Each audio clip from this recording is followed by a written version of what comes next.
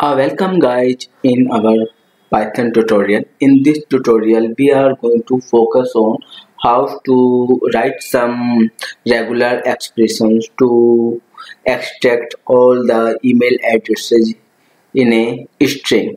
So if you are working as a Python developers and you have to accomplish a lot of jobs such as data cleansing from a file or from a string before processing the other business operations. Uh, for an example, you can see text and this text containing is some sentences like Ran has sent an invoice email to john.d@yahoo.com by using his email ID Ryan Arjun @gmail.com, and he also shared a copy to his boss rosie.gray@amazon.co.uk on this CC part. Now we want to extract all the emails from this string. So in Python there is a lot of modules to help us to accomplish this kind of stuffs. So here we are using import re module. This module provides full support for Perl-like regular expressions in Python. The re module raises the exceptions re.error if an error occurs while compiling or using a regular expressions.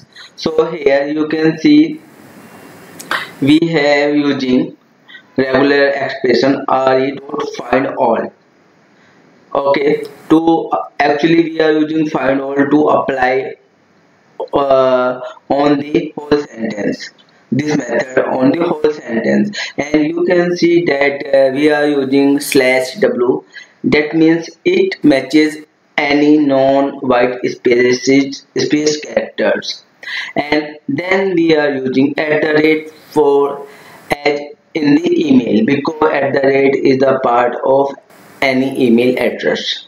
Then we are using plus sign for repeating a character one or more times. So you can see we have write this condition, and if I'm going to run this statement, then you can see it is returning a array list containing all the three email addresses like this and this and rosie.gray@amazon.co.uk.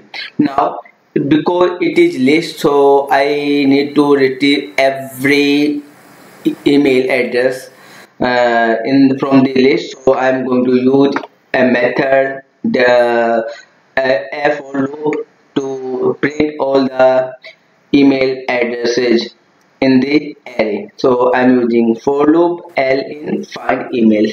Then I'm just going to print my L, that is the index length of the in a array.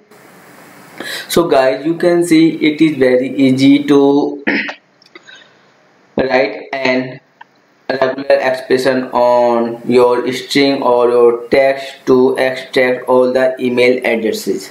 So we are coming with more videos on Python, R, Tableau, Power BI, SSRS, SSIS, SQL Server, Azure Data Warehouse, and on